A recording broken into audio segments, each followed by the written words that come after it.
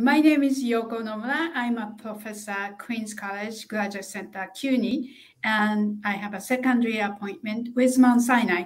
I'm a developmental psychopathologist, and I study in utero effect of stress on children across the lifespan. I'm Jeff Newcorn.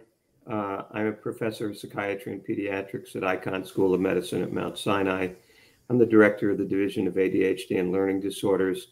And my work is about ADHD and how it's diagnosed and how it presents across the lifespan and how it's treated.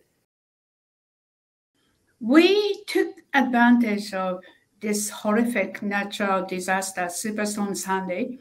When Superstorm Sandy hit metropolitan New York back in 2012, I happened to be there trying to be trained in conducting epigenetically informative developmental study.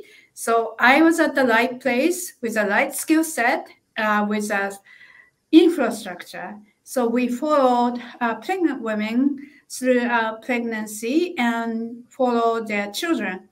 And the finding are mind-boggling. Risk of various childhood disorder are all elevated. Anxiety disorders, depression, disruptive behavior disorder, and attention deficit disorders. What's more striking was there was a gender-specific risk. I just want to amplify something that you said before. I mean, you were already doing this longitudinal work, and you really reorganized some of the ways of analyzing the data around exposure to Superstorm Sandy. So, like you said, you had the mechanism in place to start tracking these outcomes, and you're able to follow these women and their children into the preschool years, and importantly, using structured diagnostic interviews that allowed to actually look at the emergence of psychiatric disorders in the population of children, and being able to compare those who were exposed and those who are not exposed in utero. Among boys, it was ADHD and disruptive disorders, so oppositional and conduct disorders. And among girls, it was anxiety and depressive disorders. And so that was really a very interesting and important finding. So we have looked at diagnoses, which are really prevalent among preschool age kids. So we focus on anxiety disorder, depressive disorders, and disruptive behavior disorder, and attention deficit disorders. Those are the 4 categories we focused on.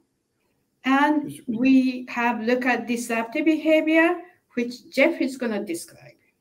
Yeah, so disruptive behavior. So typically following directions, or being, not being able to listen to what adults want you to do, or being defiant, or you're having violations of age-appropriate norms. In the case of, very young children, being able to stay with a group, being able to stay in your own space, not touching other people, and for hyperactivity items, which are typically very prominent in very young children with ADHD, just moving around a lot, not being able to stay in your seat, not being able to keep your mind on the thing that is going on, and being inattentive, not doing circle time. I can't stay with a group. I'm going to wander around, and so those are behaviors that even early on you can begin to pick up. Although it's important to understand that there's a wide range of normality in this age group. You see a lot of these problems in normal development, and some of them go away, and others persist. But these are the kids that were having the most problems with it, and it was noteworthy the rates were so high. This is an area which we struggle still. It's because frequency and magnitude of hurricane is increasing due to this climate change. What studies have found is children who are exposed to Superstorm Sandy in utero have a much earlier onset of psychiatric disorders, and the magnitude of risk is elevated. That is clear, and that is substantial. Well, I think there are two ways to think about it. One is, what could one do in the moment? And the second is what one could do afterwards. So in the moment is really hard, right? Because natural disasters come on unexpectedly, or even if they're predicted, how it's going to play out and the way in which it's going to impact you is, it's going to be highly variable. And it's, obviously, to the extent that one can prepare to have a safe place and to reduce stress would be very important. But of course, that's not always going to be possible. And what do we know about ADHD, for example? ADHD is, most of the risk factors for ADHD are, heritable. The environmental risk factors are, basically pre and perinatal. So what can you do after a child is born to try to mitigate that risk? Well, we can't make it go away completely. And then that risk wouldn't be accounted for specifically by, exposure to stress or an environmental event. What we think is most likely is that there's an interaction of genetics and environmental exposure and stress and a variety of factors.